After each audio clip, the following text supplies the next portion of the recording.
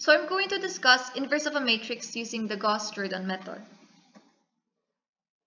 So the main goal of this method is to make matrix A into the identity matrix, and by doing changes to an identity matrix, it would result to an inverse. So this is our guide in solving inverse of a matrix using the Gauss Jordan method.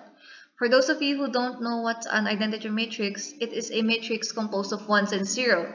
It has 1 on the diagonal and then 0 elsewhere. So to change matrix A into the identity matrix, we can only do this elementary row operation. First, we swap rows. We only do this if it is necessary. Next, multiply or divide each element in a row by a constant, and replace the row by adding or subtracting a multiple of another row to it. I know it sounds confusing, but this would make much more sense in the examples later on. And if you're going to do elementary row operation, you have to do it in the whole row. Example. Since I'm going to make this 1, I have to divide it by 2. So I'm going to divide the whole row 1 by 2. And that would give us 1, 3 over 2, 1 half, and then 0. Next. So we're going to find the inverse of A. So our first step is we're going to put the matrix A on the left and the identity matrix on the right. Like this. Next is we're going to do several row elementary row operation. So in this case, I'm going to add row 1 and row 2. But you can start by dividing row 1 by 3 so that you can transform this into 1. But for me, I'm going to start with adding row 1 and row 2. So this is our row 1 and this is our row 2. So 3 plus 2 is equal to 5, 0 plus 0 is equal to 0, 2 plus negative 2 is equal to 0, 1 plus 0 is equal to 1, 0 plus 1 is equal to 1, and 0 plus 0 is equal to 0. Now we're going to replace the previous row 1 by this, and that should give us this. After that, we're going to get 1 in the first row, first column by multiplying or dividing the first row. In order for this to be 1, I have to divide the whole row 1 by 5. And that would give us 1, 0, 0, 1 over 5, 1 over 5, and then 0.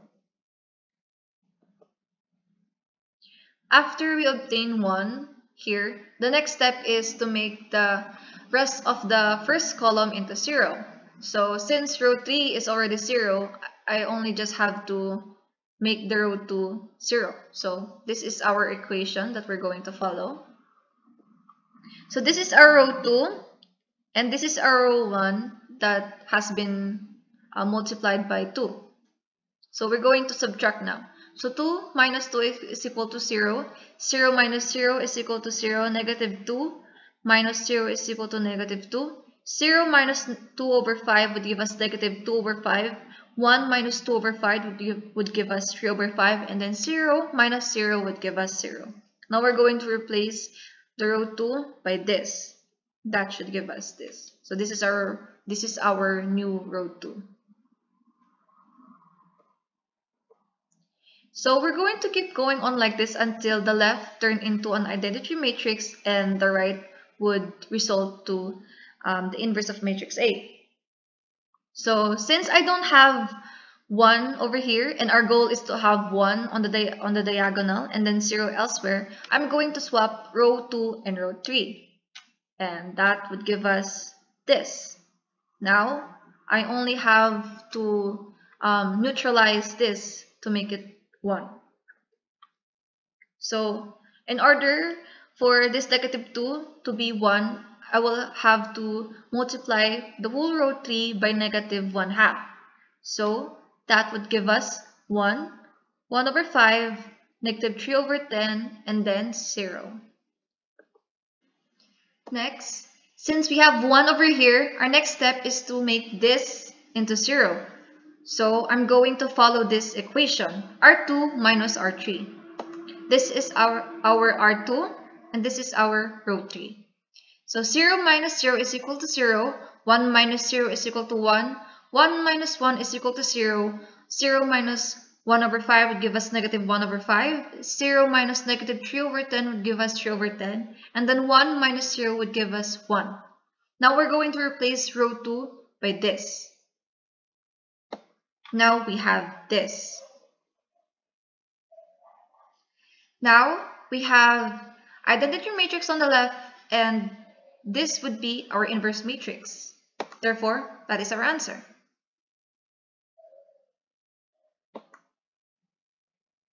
Next problem. Find the inverse of A.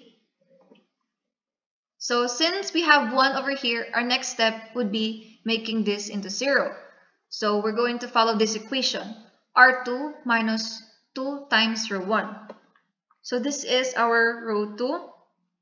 And this is our row 1 that has been multiplied by 2. So 2 minus 2 would give us 0. 5 minus 6 would give us negative 1. 0 minus 2 would give us negative 2. 1 minus 0 would give us 1. Now we're going to replace the row 2 by this. That should give us this. Next is we're going to make this into positive 1. So in order to do that, we're going to divide the whole row 2 by negative 1. And that should give us 0, positive 1, positive 2, and then negative 1. Next, after that, we should make this into 0. So in order to do that, I'm going to do this. R1 minus 3 times row 2. So this is our row 1 and this is our row 2. So 1 minus 0 is equal to 1. 3 minus 3 is equal to 0. 1 minus 6 is equal to negative 5. And 0 minus negative 3 is equal to positive 3. Now, we would replace the previous row 1 by this. And then that would give us this. Now we have identity matrix on the left, therefore this is our inverse of a matrix. So that is our answer. That's all. Thank you for listening.